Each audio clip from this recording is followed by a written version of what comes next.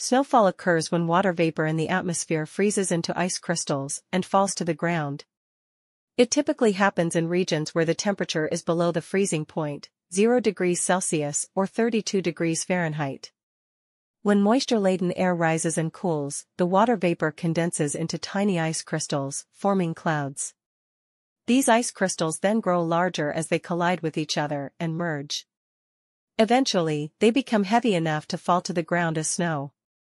Snowflakes come in a variety of shapes and sizes, ranging from simple hexagonal prisms to complex dendritic crystals. Factors such as temperature, humidity, and atmospheric pressure influence the formation of snowflakes, leading to their diverse structures.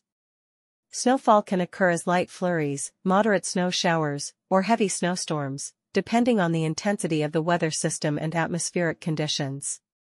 Snow accumulation can vary greatly, from a light dusting to several feet, impacting travel, infrastructure, and daily life in affected areas.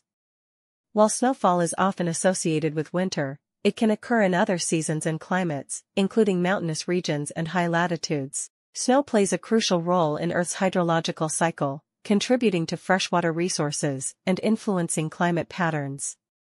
Additionally, snow-covered landscapes offer recreational opportunities such as skiing, snowboarding, and snowshoeing.